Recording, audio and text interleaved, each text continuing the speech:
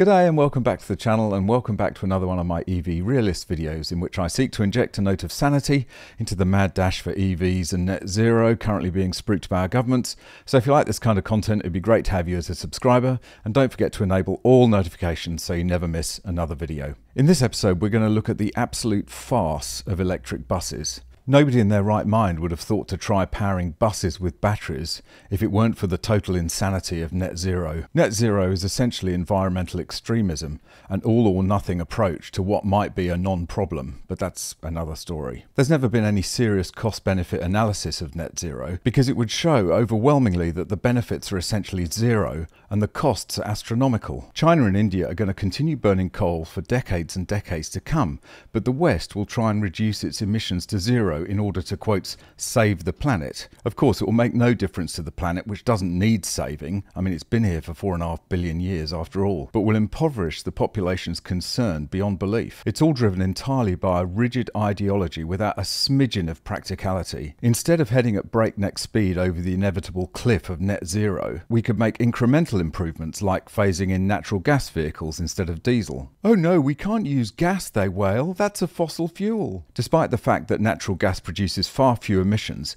it's still frowned upon by the net zero zealots. So we're forced to resort to the insanity of electric buses with predictably hilarious results. This from the Edmonton Journal. More than half of Edmonton's $60 million electric bus fleet not roadworthy. A more than $60 million transformational effort to move to electric buses in Edmonton is stalled at the curb. Just 6% of the Edmonton Transit System's 1,000 bus fleet are electric buses, but those are very squeaky wheels. 3/4 of the city's 60-bus electric fleet is in the garage with poor immediate prospects for parts to fix them. Proterra, the American company the city purchased the electric buses from between 2019 and 2022, is in Chapter 11 filing for bankruptcy protection.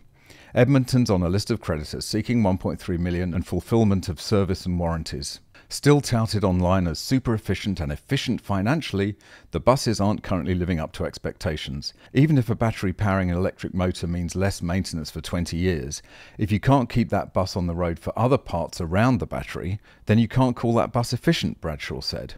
It takes a diesel-powered onboard heater to keep the body of the bus warm.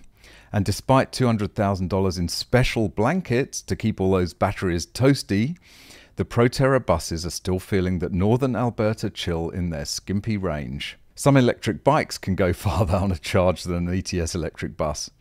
While the website touts mileage up to 340 kilometres on a charge, on Edmonton streets the stylish bus is a sluggish employee.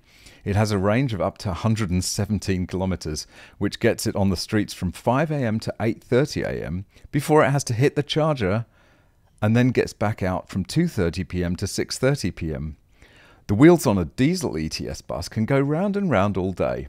Out at 4:30 AM to pick up commuters all day, the workhorse can get home in the stable at 1:30 AM without ever tanking up, Bradshaw said. So not only are there no parts to repair these buses, but their range is terrible. And if you think this is a one-off, just think again. This from the city of Jackson, Wyoming. In hindsight, broken electric bus is not the best choice for Jackson. You don't say. A former Teton County commissioner told Fox News that in hindsight, Wyoming's richest county should have bought natural gas-powered buses instead of the electric fleet that has recently broken down. Absolutely, they should have bought gas-powered buses. A former Teton County commissioner told Fox News that Wyoming's richest county should have bought natural gas-powered buses instead of the electric fleet that has recently broken down. 8 electric buses have broken down and are in need of parts, Paul Vogelheim told Fox News commentator Jesse Waters at his Sep 29th segment. The report was responding to a Cowboy State Daily story that reported on the new inoperable electric buses. It's the way that we're kind of operating these days. We're looking for that shiny bright object. We all got to go with zero emissions from battery-powered buses, said Vogelheim. It's kind of sad because we're sitting next to a county that has the largest field of natural gas. Of course, the logical step would be to move to natural gas, but because of the blinkered binary nature of net zero, anything that's not renewable is prohibited, and so millions of dollars are wasted on this laughable electric nonsense. However, the one piece of good news is that because there's no subtlety in net zero, it's all or nothing, we can be fairly confident that it'll never happen. It's just how long it'll take our narrow-minded governments to work that out. Anyway, that's just about it for this video. Thanks very much for watching. Hope you enjoyed it. Drop a comment down below. Let me know what you think. If you've got any tips or stories, you can hit me up on Instagram or by email.